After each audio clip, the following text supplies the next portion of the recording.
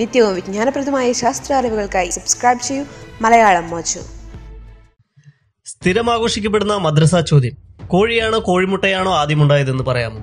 രണ്ടായാലും കോഴിയാണോ കോഴിമുട്ടയാണോ ആദ്യമുണ്ടായതെന്ന കാര്യത്തിൽ മതത്തിന് ഉത്തരമൊന്നുമില്ല. പക്ഷേ മതം അലർജിയോട് തള്ളുന്ന രണ്ട് മേഖലകളിൽ നിന്ന് അതിന് കൃത്യവും ലളിതമായ ഉത്തരം ലഭിക്കുന്നു. സാമാന്യയുക്തിയും പരിണാമശാസ്ത്രവുമാണവ. ലളിതമായ ഉത്തരം: ആദ്യമുണ്ടായത് കോഴി തന്നെ. കോഴിമുട്ട ബീജസങ്കലനം പൂർത്തിയായ കോഴിയുടെ സിക്താണ്ഡമാണ്. ഇതിന്റെ ഉദ്ദേശം കോഴിയുടെ കോപ്പി എടുക്കുകയാണ്. ഏതൊരു വസ്തുവിൻ്റെയും പതിപ്പ് എടുക്കാൻ തീർച്ചയായും ഒറിജിനൽ ആദ്യം ഉണ്ടാകേണ്ടതുണ്ട്. ഒറിജിനൽ ഉണ്ടായാലേ പതിപ്പിന് സാധുതയുമുള്ളൂ. അതുകൊണ്ട് തന്നെ കോഴിമുട്ടയ്ക്ക് മുമ്പ് അതിന്റെ ഒറിജിനലായ കോഴി ആദ്യം ഉണ്ടാകണം. ഇതാണ് സാമാന്യ യുക്തി.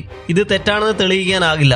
ഭൂമിയിലെ ആദ്യത്തെ കോഴി എന്ന് വിളിക്കുന്ന പക്ഷി ഉണ്ടായത് കോഴിയോട് വളരെ സമാനതകളും എന്നാൽ പൂർണ്ണമായും കോഴി എന്ന് വിളിക്കാനാവാത്തതുമായ ഒരു മുൻഗാമി പക്ഷിയുടെ മുട്ടയിൽ നിന്നായിരിക്കും. ഈ പക്ഷിയാകട്ടെ അതിനോട് വലിയ സാമ്യവും നേരിയ തോതിൽ വ്യതിരിക്തവുമായ മറ്റൊരു പക്ഷിയുടെ മുട്ടയിൽ നിന്നും.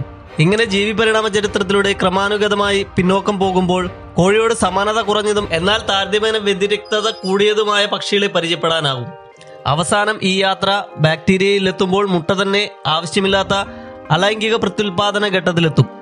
ആണും പെണ്ണും ആവശ്യമില്ലാത്ത രീതിയിൽ ഒരു ബാക്ടീരിയ തന്നെ സ്വയം വിഭജിച്ച് പുതിയ പതിപ്പുകൾ എടുക്കുന്ന പ്രത്യുൽപാദന വ്യവസ്ഥയാണത്.